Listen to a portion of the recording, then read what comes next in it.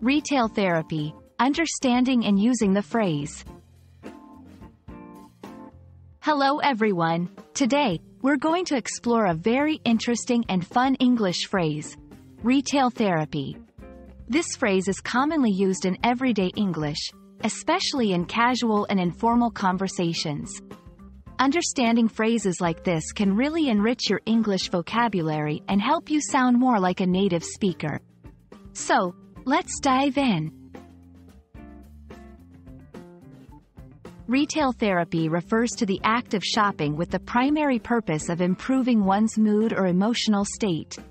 The phrase humorously equates shopping with a type of therapeutic activity, like counseling or therapy. It's often used when someone shops to alleviate stress, sadness, or disappointment. It's important to note that retail therapy is generally seen as a temporary and often impulsive solution to emotional distress.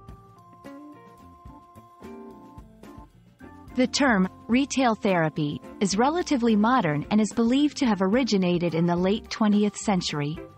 It reflects a consumer culture where shopping is a common leisure activity and is often associated with feelings of pleasure or reward. Despite its humorous tone, the phrase also brings attention to the emotional relationship people can have with shopping. Now, let's look at some examples of how to use retail therapy in sentences. 1.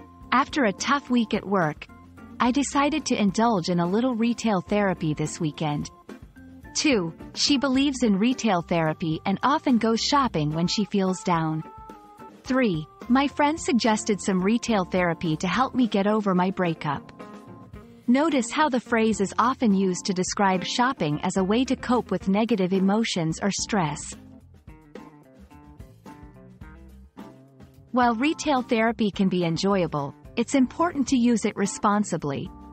It's not a solution for deep-seated emotional issues, and excessive shopping can lead to financial problems. It's always good to balance shopping with other healthy coping mechanisms like exercise, talking to friends, or pursuing hobbies. I hope this video has helped you understand the meaning and use of retail therapy. Remember, learning phrases like this can add color and depth to your English conversations. Thanks for watching, and I hope you find your own healthy ways to deal with stress, whether it's through retail therapy or other means. See you in the next video.